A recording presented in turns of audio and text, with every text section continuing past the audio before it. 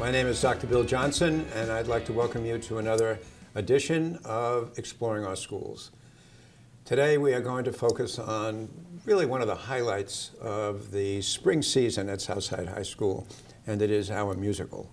I have three very special guests with me today, the director and producer, Pam Seidemann. Thank you very much for joining me today, Pam. Thank you. Almost a regular. Every year we do this. It's really, right.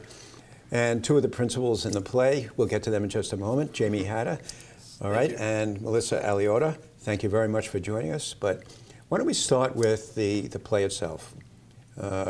What is the play this year? It's a little bit different, and why? Okay, so the play this year is The Secret Garden, which was on Broadway in the 1991 season, I believe. And it was based on a beloved children's classic. The story takes place in 1906 in both India during the British Raj and also in Yorkshire, England. And it's really the story of a young girl's journey from loss and devastation to renewed hope and love.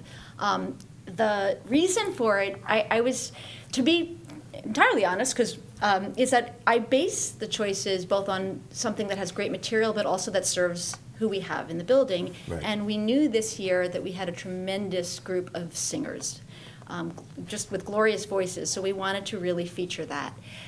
So that when we start looking for material, that was our focus, looking for shows with beautiful scores that would really challenge our students. That was one.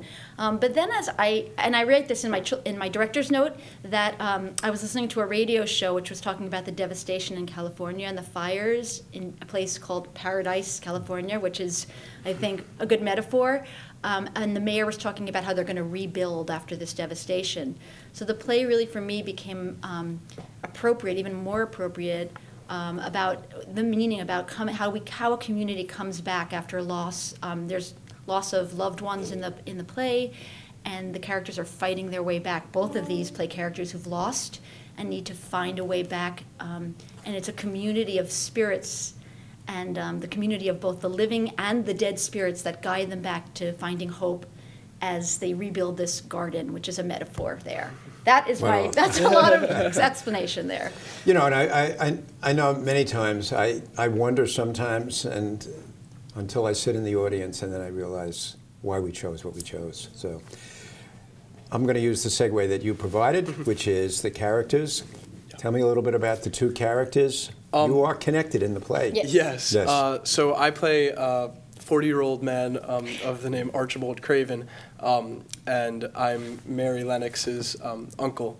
I live in a giant manor that I inherited, like bloodline from my father, and Mary comes to live with me after her family passes away due to the cholera in India.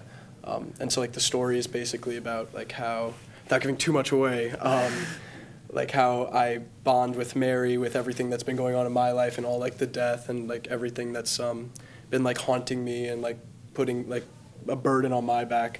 And, like, I learned to love Mary and, like, accept Mary for who she is. And Mary? Mary's a 10-year-old girl, and she is an only child, and since we're living during the British Raj in India, she's kind of spoiled and used to, like, getting her way.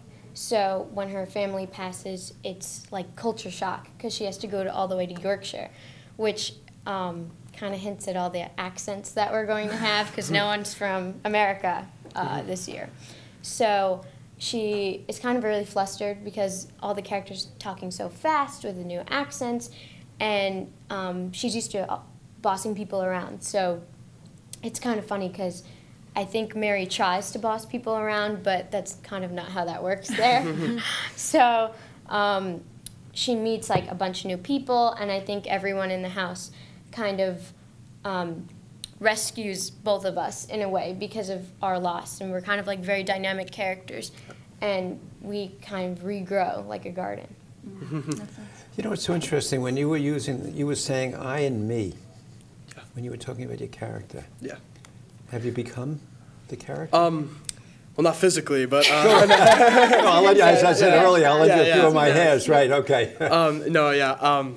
I'd say for me at least, I have I know like my strengths and weaknesses as an actor, and I know that like during like the beginning stages of like rehearsal and stuff, I have trouble like finding my character and like taking on that role. But then like later, like especially like normally during Tech Week, which is this week, when we're in the school for like 7-hour rehearsals, leaving at 10 o'clock at night, it's like much easier and like it's a much better way to find your character. And so I think like with the process of lights and like orchestrating the pit like into the show, it's like that whole process like helps you find your character and like the meaning behind everything that you're like putting forward to the audience. How about Mary? I agree. I often say me too. I think I started with the book actually because I didn't want to watch the movie or anything because I didn't want to like be influenced by that interpretation of it. Because I think like what's really important is that we have a bit of ourself and the character like as well.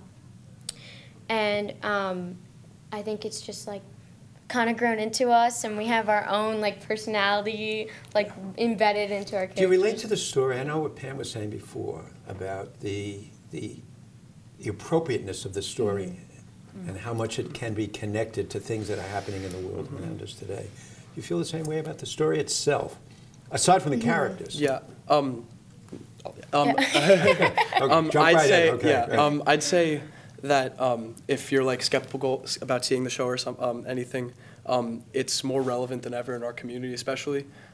Its message and everything that it stands for is one that like many people, including myself, need to see and like need to hear within our community. So I think that that's necessary for like the message behind the show. Yeah. You agree And I with that? think it kind of goes into, like, with the garden metaphor, it's one of Dickens' lines, who's played by Drew Beatty. He talks about how, like, the most neglected roses can thrive if the soil is rich enough. So I guess that's kind of saying, like, with a little nudge and a little help, like, we can all come together and thrive and grow together. Right. But you both have to change, don't you, during the play? Yes. Yeah. Which is a little hard, actually. How you start is not how you end. No. Yeah. Right. For both of us, Yeah, really. I'd say that we start like with our own problems, like our own loss, and there's not much like direct correlation between the two characters, as my like relationship to her is like through my wife who's passed. So there's no bloodline there, which is part of the reason that I'm so like hesitant to take her in. And like throughout the entire show, we find each other like and help each other through like the problems with our own losses, which is kind of a good metaphor for what's happening. I think part of the challenge for me is that acting is usually like reacting to other people and like focusing more on the other person rather than yourself. And for us especially, in the beginning, we're very like focused on ourselves and our own problems and like what's supposed to be going on in our lives and like not really paying attention to other people. So I think that was like a challenge for me in the beginning, and then like through the end we kind of like ease into everyone, and like throughout the show I'm trying to like break into him and saying like, oh, are you going to be my father now? And he kind of like pushes me away. So It's so interesting you said that, because in my director's note, one of the things that I wrote is that, and I don't even think I shared my director's note with you guys, but it was that one way to resolve your own loss and sadness is to focus on the other. And how can I make the other better? And it's about the community, you know, it's about that which brings us all together and helps us all, is when we start thinking, what can I do for others? That's exactly, I think, what the message of the piece is. Yes. And that's been the message for the last few months in this Exactly. community. Yes. You know that. Exactly. So, I mean, this has been a struggle, That's Yes. right. but it's really well illustrated by the theme Yeah. that walked its way through this play. Yes. It's remarkable. Yeah, I mean, that was, of course, there was Yeah, no there way was to no- know that we You would didn't need know that in show. advance, of course, right? No. Right. So, you know, the other thing that always strikes me is that there is a sense of team. Yeah. You know, Within the you- cast. Yes. Yeah. and also like the crew and the pit, everyone's like very Yes. together and For me, like almost every show I've been in, like there's always like social groups and like cliques like within the cast and within the pit, and like sometimes like the pit and cast don't mesh, but like during Tech Week, like everything starts coming Everyone's together. together, Everyone yeah. starts to like bind together, and it's one of like the coolest parts of like orchestrating a show and like doing theater is that like everybody comes together. Every single person has a job and a role and like something that they have to do for the show to go on. And if they weren't there, then like we need them there. So like for like what 100 kids to come together and do that all together just for like the sake of a show is really special, I'd say. Is that what we have, close to 100 kids? Oh yeah, if you add up If all you of add up the The everyone. crew. Oh, all it- of, yes, I the crew understand, and right. people doing costumes and makeup and the sound and the lights, yeah, and Yeah. the play prod. Yeah. Yeah, but more than that, I mean, the two characters, the two leads, very often become very connected Yeah. in ways. In other words, not necessarily in real life, but No, on yeah. the stage, you really have to get a sense of who that other person is. Do you feel that on the stage when you're there? Yeah, well, I definitely think that you bond as characters with your like role, like your co-lead or like your co-role. For this show particularly, it's kind of like unique. I bond with my passed away, deceased wife, like more than anybody else, and she's not even alive. Right.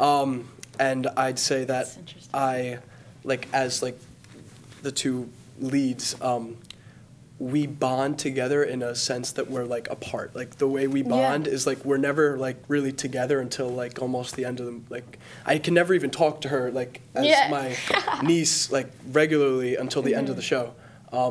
So I'd say we bond by learning what we've done for each other through other people, which is very unique. It is. Yeah, Yes. and especially because most of our scenes, it's usually one of us wanting something Yeah. from the other, but they're not going to give it to us. So a lot of times we have like, these little awkward scenes Yeah. and like these little like awkward, oh, I got to look away, and then we're like close as friends too, so we'll just laugh about it right after. Yeah. Oh, so this is not the first time you've been together on the stage. No. We haven't had many scenes together though, like in No. other shows. Yeah, I'd say none. Yeah, we haven't had Yeah. any scenes together in other shows, but we've been in all of the shows Yeah. together. Yeah. Every musical. So much of this is voice. Yes. You practice a lot? Yes. If Too you don't, much. Dr. Frowling will come for Okay. you. No, but, We do, we know, Yes. right? Relentless? yes. No, she's great. Right. She's able, like, not to boost her ego too much, but she's able to take so many kids and boost the level at which they operate at for just singing alone, which is like not like 70% of the show alone, like itself. It's really phenomenal, like the way that everybody can just like come together and sing. It's really cool. Yeah, and I took voice privately, and both of us are actually going into the arts for college too. So Are you really? Yeah, I was going to finish with that. You're going to pursue? yes, I'm pursuing musical theater. Where are you going? Have you I don't decided? know yet. Oh, okay, all right, fine. Between a couple schools. Okay. Yes, yeah. Oh, wow, okay. I'm pursuing vocal performance, so music and singing. I don't know where I'm going. That's fine. They both have Fine. good choices. Well, I'll well- say that. They both have good choices. That usually means that they have more than one choice, right? So you don't have to decide right away, that's fine. Yeah. Isn't that interesting? So, not just the preparation in class, but also the life that you lead outside. Yeah, I definitely say that doing theater and music and like having all these teachers expose me to new things every year is the sole reason I'm pursuing music in college. It's like impacted my life in more ways than like imaginable. Really just. You know, we come to appreciate, certainly I do, even from a distance, the wholeness of the experience of going through Southside. And that's why we want for all of us, all of you, to have the opportunity to experience things like this. And it's life-changing. Yeah, I mean, literally, it is. it can be life-changing. So, anyway, any last words? Well, first of all, we have to let people know Right. April when and where. Southside High So School here we go. Auditorium. Surprise. It's April 11th, 12th, and 13th, at 7:30 p.m. Thursday, Friday, and Saturday. Saturday. Correct. Next 11, week. 12, and 7:30. 13. Yes. Yeah. 1 week from today. It's, Yep. Yeah, it goes very quickly. Yes. Yes, it does. Well, the best of luck. Thank you Thank very I'm you. much. anxious to see it Thank this you. year. Yeah. Thank you. Again, it's going to be a surprise because I didn't know the story itself. Right. So Right. I thank you very much for joining today, Pam, as always. Thank you. Great job. you for having All right. us. What do they say? Break a leg? Yeah. Okay. Thank you. All right. Not literally, but okay. Good God, happened that's all we already. need, Yes. right? Yeah. So, all right. Thanks again for joining us today. I hope you enjoyed this as much as I did, and hope to see you at the play. Bye now.